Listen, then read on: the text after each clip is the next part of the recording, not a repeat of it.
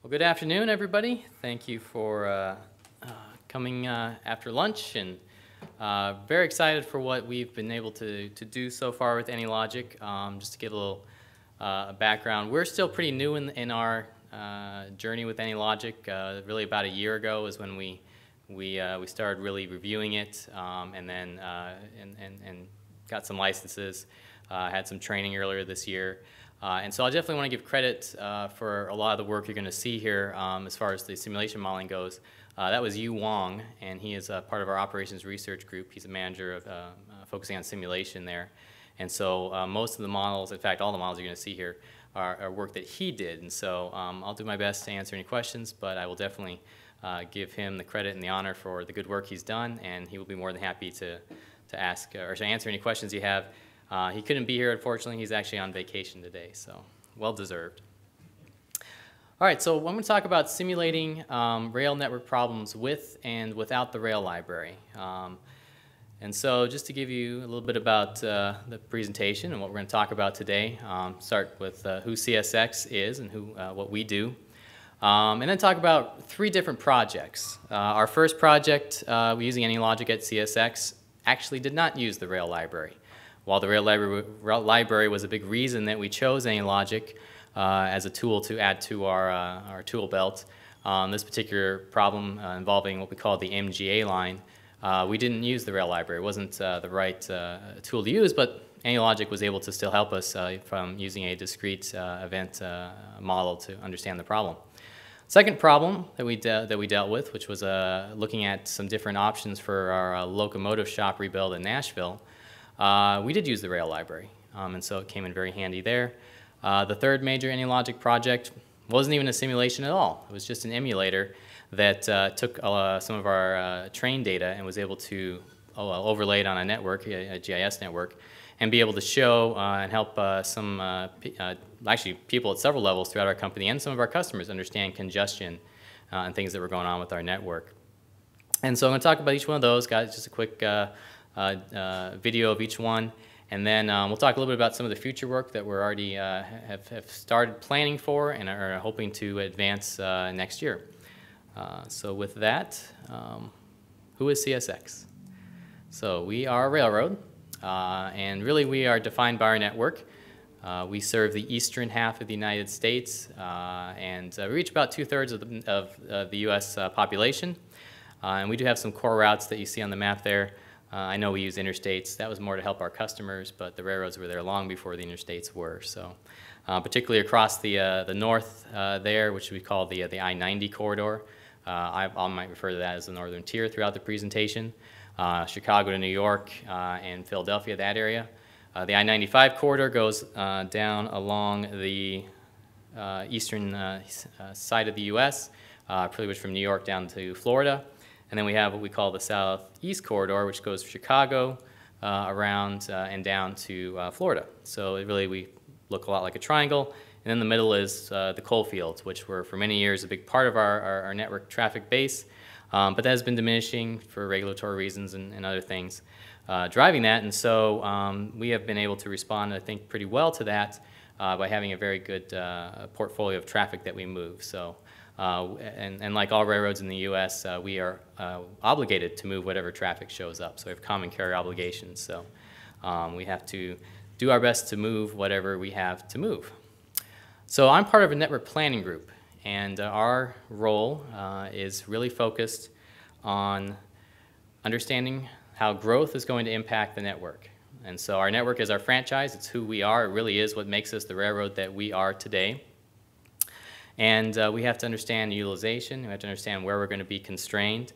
And so understanding, which are forecasts. And just like all forecasts, they're always wrong. But we are, like all companies, trying to get better with that. So taking the growth into account, combined with maintaining service levels, that's an area that we've all have been struggling with this year across the road industry. We've had a lot of growth, which growth is good. And maybe in some cases it wasn't as much as we anticipated. But we also are a very efficient network. All the railroads have become very efficient in the last 20, 30 years. And so this surge in growth has really taxed our service levels. And so how do we respond to these new challenges that we face? That's a lot of where we're using the simulation tools and the analytical tools that we have. And then network planning is all about capital. So we got so many dollars to spend every year. We have lots of great projects, not enough money to do them all, and so we have to pick which ones get to be done first, prioritize, and then ultimately work with our engineering forces, our finance team to get these projects into service so that we can make the lives of the field managers and the conductors and the engineers, the guys actually doing the work, help make it a little bit easier, hopefully. So again, we're really focused on capacity management, and really trying to make sure that we have our network so that it's in the right place with the right capabilities to serve the right markets, and really at the right time. And so in order to do that, we have traditionally in the railroad industry taken our network management problems and divided them into some different functions. So the first function, and the one that I'm most familiar with because I've done most of my work in this area, is with our yards. And so I'm going to show an example here, but we have hump yards, and hump yards where we use gravity to sort the cars. In Nashville and Birmingham, we actually have 10 others on the network, so we have those locations, large locations. They're very important because they're taking trains, breaking the cars, and resorting them and putting them on outbound trains going to new destinations. So at a yard level, I care about cars. My throughput is cars per day. I'm looking at the dwell time of the individual cars, and so it's really serving the merchandise part of our network. That's the kind of traditional boxcar railroading that railroads have done for many, many years. And so that in itself is a very complex problem. We usually tend to take that and separate it, look at the yard from within what we call yard limits. So inside the yard, you have a series of trains showing up. That's your input.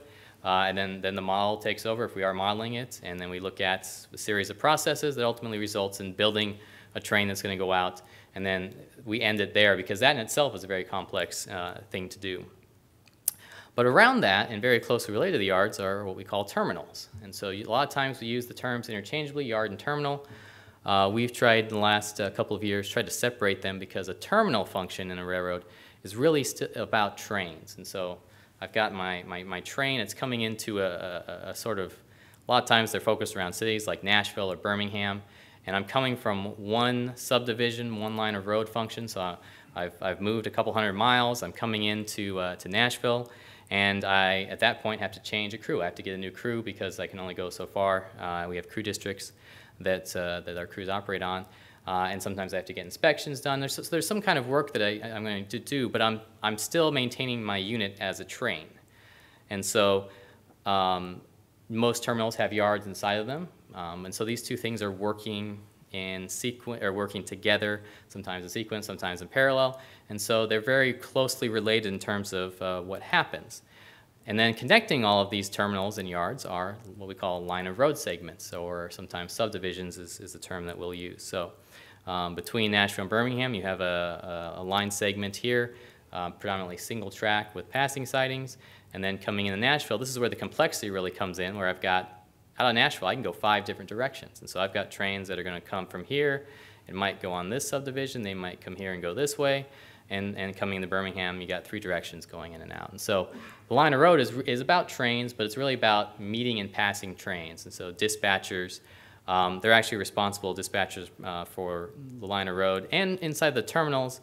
But at this level, you've got another level of management called a train master, and they're also working to make sure we get all those trains safely moved between those points. So all these are very complex pieces of the railroad, of the network, of the operation. And so we've segmented them and tried to look at them individually, just because, again, the complexity is so big.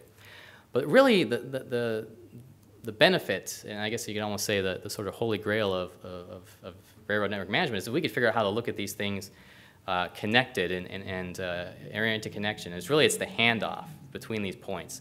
That's where we get into trouble, right? With line of road, I'll argue it's pretty easy. We understand it fairly well. The terminal, we don't. It's just there's so many pieces going into it. We don't have a lot of good data. Yards we're a little bit better at because you can break it out. It's a lot like a factory, so you can kind of look at it by itself, at least from a car level. But really, the handoff is the part that we really want to try to get better understanding of. And so in order to do that, I'm part of a network modeling function inside of network planning. And we use really a multi-step approach to try to manage our network capability. So each one of those segments, each one of those functions all have their own capacity. They all have different limiting factors. It's very dynamic depending on resource levels. And so understanding how this is all working together, and when you start to see things fall apart and have issues, what's causing that? And so we are really have been working the last couple of years especially to try to monitor our current service levels with some better tools and some better approaches. So really trying to take the science and try to say, okay, is there a problem?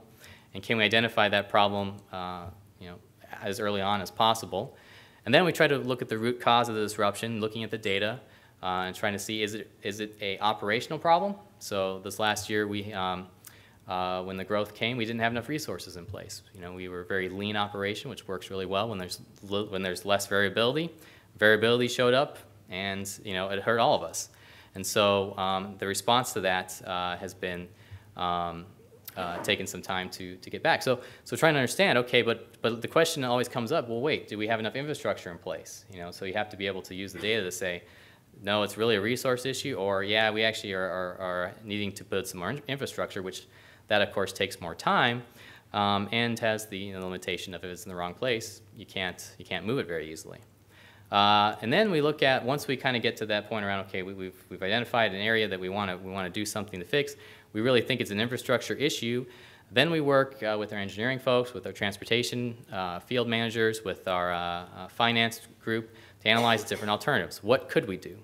And then ultimately, again, really involving finances, what's going to be the best investment decision? And so the lower model, or the lower part of the slide here is simulation tools. That's where we do focusing simulation. And the upper part there is analytics. And our group has evolved in the last, well, since I've been there almost, I guess, over 4 years now. When I first came in the group, we were predominantly simulation. But over time, that has shifted, and we're about a 50-50 split in terms of our time. About 50% looking at analytics, looking at data, but the other 50% is actually in there doing simulation modeling. And so we are very, very involved with simulation models. They're a very key part of our capacity analysis, as you see there from our approach. And so we really have 3 tools right now that we use in order to solve that lower part of that previous slide. The first is called Rail Traffic Controller, RTC for short. It's been around for a long time.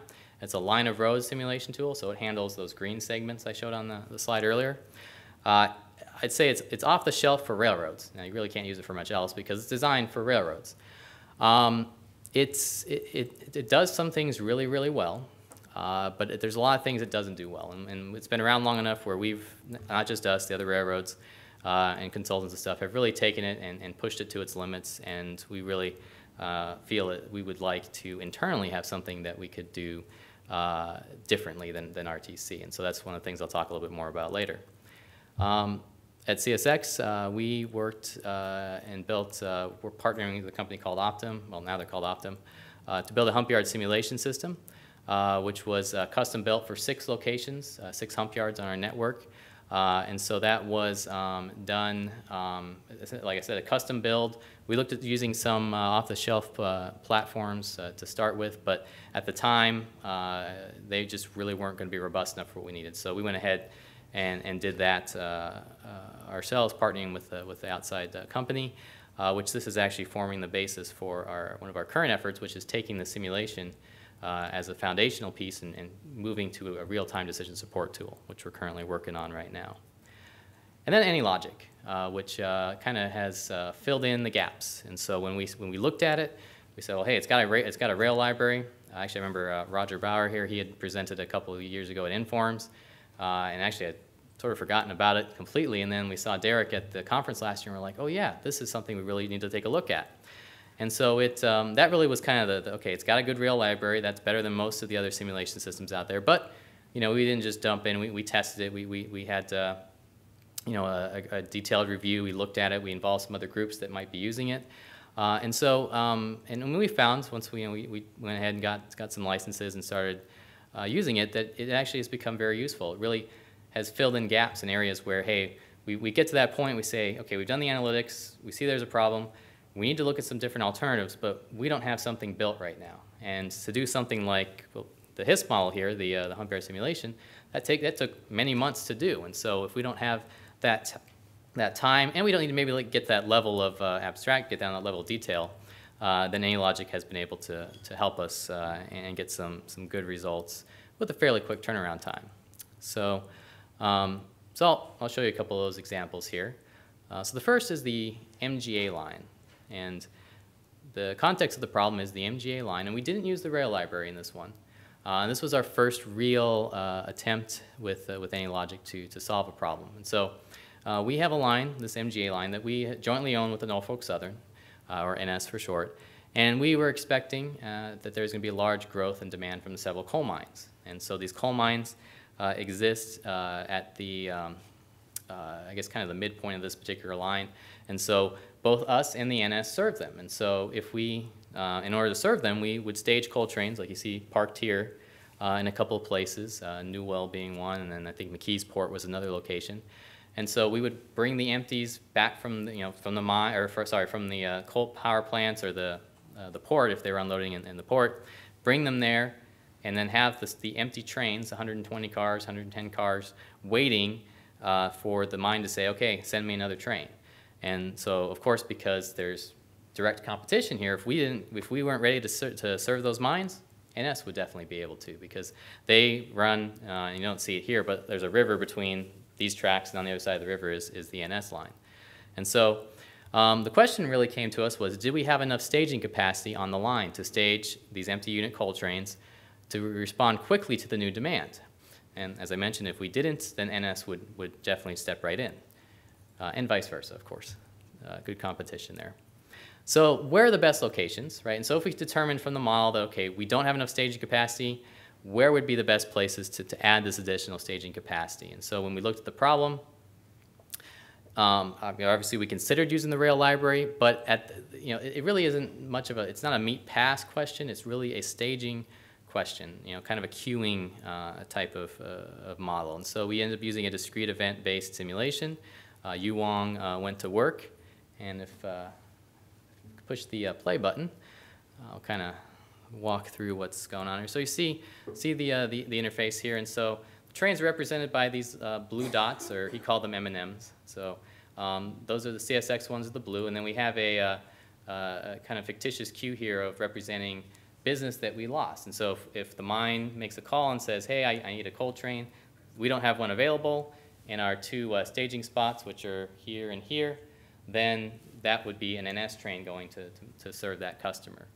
And so then he put together different metrics around, how often were we missing an opportunity to serve the customer, and then we could go in and change some variables around staging locations, around turnaround times at the mines, and then so we used that to ultimately determine what sequence of projects we were going to do. And so the first part was, yes, we didn't have enough staging capacity, or we didn't, based on the modeling outputs and the simulation runs that we didn't feel we had enough staging capacity there. And so there were some projects that already were identified, and so we went ahead and put those in the plan at that time to becoming part of the capital planning process. And so I think it was definitely it was a challenge to put together, but thankfully we had the data, and I think Yuan did a really good job taking a different tool set, from a different method inside of AnyLogic to solve the problem, and not being constrained to having to use the rail library. All right.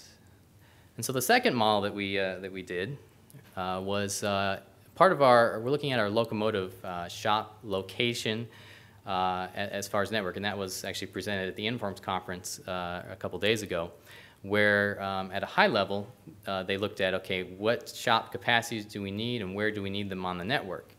And so from that, one of the locations that was identified as a place that should be expanded was Nashville, Tennessee. You see a picture of the current layout there. And so and it wasn't the top on the list. There are a couple of the locations that came before, but it definitely, by expanding these other locations in Nashville, there was definitely actually a net savings in terms of locomotives that we would have for the network. And so they started looking at different options and what size or what capabilities would we need to incorporate into the shop design. And so here, Yu Wong, he did use the rail library and really was looking at 8 different alternatives, mostly functioning around the different number of Q shop tracks that were there, which would serve certain functions inside the model. And so the simulation model, AnyLogic was used to test different layout designs. And again, mostly the function was around the number of Q shop tracks. And so the process flow and what we're looking at, okay, so if I'm a locomotive and I get shopped, and 72% of those locomotives would go to the roundhouse, that was the sort of moon-shaped looking building there, which would have certain type of work performed there. 22% would go to the Q shop, and then there were 6% that were really question mark. They would come in, and depending on what they had wrong with them, they may go one way or the other. And so these were some of the starting assumptions in terms of processing times and things that he used to put into the model. And so the purpose was, again, looking at, we want to maximize locomotive throughput, which is very highly correlated to dwell time. So if we can minimize the dwell by having enough spots available, then we could go ahead and be able to serve the demand. And so here, if you could hit play on that one.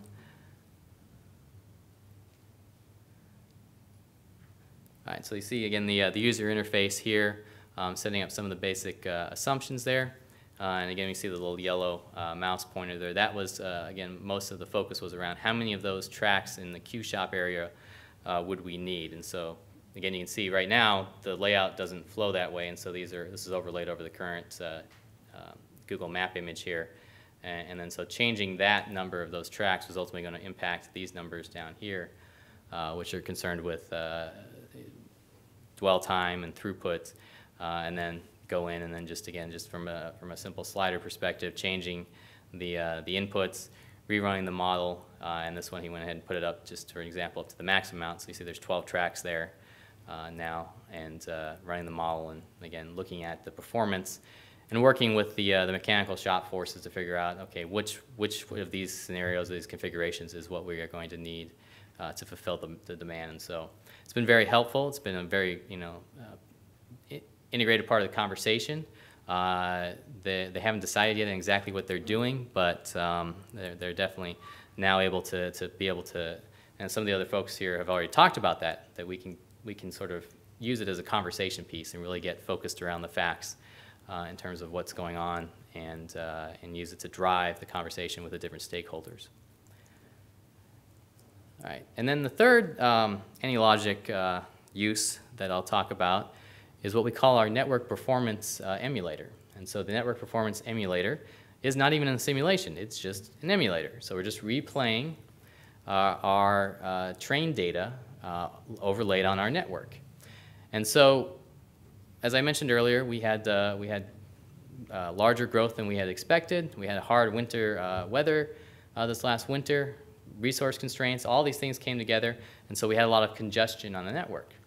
And especially on the northern tier, and so really from Chicago to New York. And so one of the things, actually I presented on this at Inforums, was we had, for a while, had been looking at some different ways to present the information that we had, and we had come up with using highway traffic flow theory to applying it to the railroad. And so we have some density and flow methods that we were using.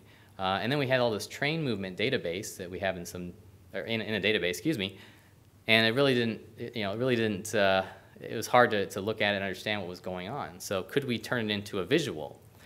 And so the concept that I was mentioning about the flow and the density is shown here. And so each point represents a day, and on the x-axis we have density or trains per mile. So how many trains on that, and this is for one line segment, and so we have roughly 300 some line segments we divide our network into. And so each one of these points is saying, okay, so I've got, on that particular day I had this many trains and my segment was so many miles, and so that's my density. And then my volume is trains per day, and so that's really getting the flow there. And so as you move up the curve here, up the line here, you kind of see that at lower volumes, right, well below our capacity, you don't have this span of performance. And so if I have a point here, let's just say it's 20 trains, I could be operating here or here. And the further to the right I am, the worse off I'm performing. The actual slope of each one of these lines is the velocity. And so we can see that we've got especially as we get higher and higher up the volume, so we're adding more and more traffic, you start to see a greater span of performance because I'm dealing with variability, I'm dealing with the fact that I'm getting closer to my infrastructure limit of my particular line segment.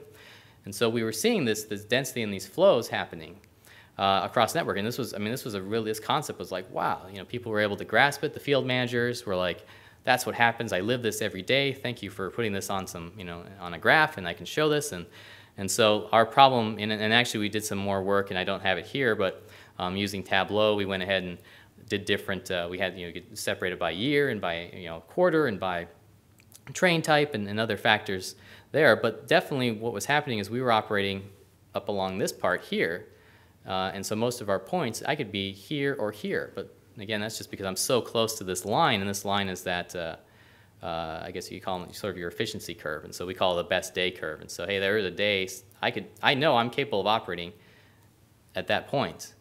Okay, so now I've got this new way of presenting this information, but again, it's still, looking at it this way, it's static. It's just, okay, I see it, it makes sense, but what am I doing today, or how did things change day to day over this particular period of time that we were mostly concerned, which was earlier this year, really through about you know, June. So could we show a replay? This was the question that was posed, and actually, I think this was one of the first things Yuwang went in. He just went around, he was just playing with AnyLogic, and he just said, hey, I'm gonna, you know, he pulled out a GIS map. He said, okay, let me get the train data. He put it on there and put it all together. But from that, we said, well, hey, could we actually show the replay and put some indicators on there to help people see how this was happening over time, and ultimately, you know, help us to make better decisions.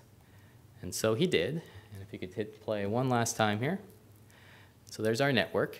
And so he's going to go ahead and we're going to get the, and we highlight there in blue, that's our northern tier. That's the route that we were mostly concerned about because it's very important. A lot of stuff moves on it. And so he zoomed in there. And so all the little shapes there moving along, those are all, and they're different colors because they all represent different train types. You can go ahead and filter depending on what you want to look at. The red circles represent trains that are moving at less than 5 miles per hour. So based on our train data that we had, or they're moving well below what we would intend them to do. And so that was indicated. The more red dots you see, the more congested that part of the network is. And so if I believe, I can't quite see it there, but this I think was early 2014-ish. And then there's, and you can see some of these hexagon shapes here. And you'll see a few more in a minute as we keep advancing. And, you know, I think there's about a snow, you know, this is like, so here's Chicago, and see all the red dots, and they're just growing. And so Chicago's having problems, and it's just propagating back through the network. And then over here is Selkirk, where we have some other issues going on. And so the hexagons are trains that have been dwelling more than 24 hours. So, and you just see it, we're starting to go in the death spiral mode here because things have just, you know, there's so much variability that's been introduced to the system, and you know, Chicago's a big source of it, and, you know, it just moves, you know, through the network. And so we were able to take this, and again, it's not simulation, we're just replaying, it's a replay. But we did it inside of AnyLogic because the front end was there and allowed us to do it pretty easily and be able to add a lot of these features, including some of the charts that you see along the side there, which are looking at you know, total train counts and overall speed and things like that. So we actually took this video. We have a group inside of our company that we actually brought them in, but we make a lot of videos. We have a thing called CSX Tube. It's kind of like YouTube. But we put together a video on congestions for an education video, and this was a big part of it, this emulator that Yuwang and the operations research team did for us. And that video went viral, like inside the company. I mean, it was within a matter of hours, it was up at the C-level suite being shown there, went to the board of directors, went out to the customers, and we started showing our customers, hey, this is what's happening, so you understand. You know, we really try to be very transparent at CSX with our customers about what's going on. So it's been very helpful, and so it's continued to grow using the GIS, you know, database, and so we're actually starting to build some analytical tools around this kind of approach. And so, so future work using AnyLogic here's getting on the last couple of slides. So the first thing which we are been talking about for a while, and we are very excited to really start into next year. We've done some pre-work, done some process flow maps. Got some of the OR people involved looking at how we might do this. is actually create a modular flat yard like simulation library. And so, you know, flat yards, they're smaller than our hump yards, but we got a lot more of them. And they vary a lot more in size and what they do and their function in the network. And so our preferred approach would be, rather than building each one custom build as they come along, let's see if we can go ahead and build a bunch of modules that we can go ahead and piece together as we need. And so if I get a problem, I can go say I've got a arrival module and I've got a switching module and I got some other ones. If we can import the GIS data that we could turn into the track structure really easily, that would be awesome. But that's kind of where we're going with. And so that's going to be a big project for next year. And I know myself and Dylan will be advancing that, and we may have some other help with that as well. And then a bigger question, which I'll just kind of throw out there as I wrap up, is can we use AnyLogic as the platform to build a replacement line of road simulator that effectively includes terminals and the interaction between the two? And so that's something that we think it can be done. We've had an interest in it. Again, we probably wouldn't be able to replace RTC because we have to have it from a government and a regulatory standpoint. But you know, internally, we would like to have something better. And so we think it's a good platform to do that, and we're investigating that. And if anybody has any thoughts on it, we'd love to hear from you. And so last slide here is just, you know, we appreciate the platform. It's very flexible. You know, AnyLogic has been very helpful. Multiple groups inside our company use it, and the server setup has been really beneficial for that.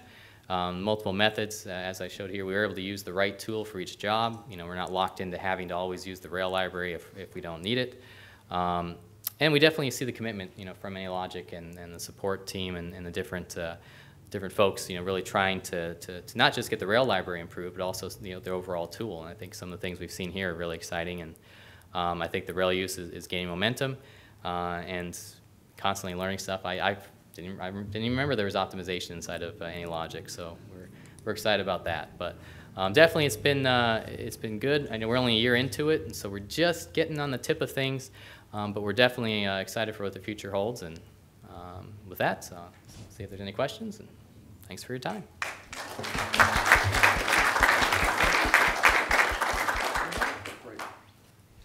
Have you used the emulator at all for real-time data analysis, like a real-time dashboard, rather than just replaying the past year? That we haven't yet, but that's where we're going with it. And so a lot of times it's just a matter of the data feeds, getting them, you know, set up to be able to do that. But our group has now been structured in a way that is really facilitating that. We've got 4 people. That's going to be their function on a day-to-day basis, is monitoring the network using tools like the emulator and some other service analytics type tools that we've got. But yeah, I could absolutely, I mean, that's where we see it going within the probably very short term. Just curious from a railroading perspective, how much double track do you really have? Oh, boy, that is a good question. You know, Dylan? A small amount. I think it's like. Is it 20?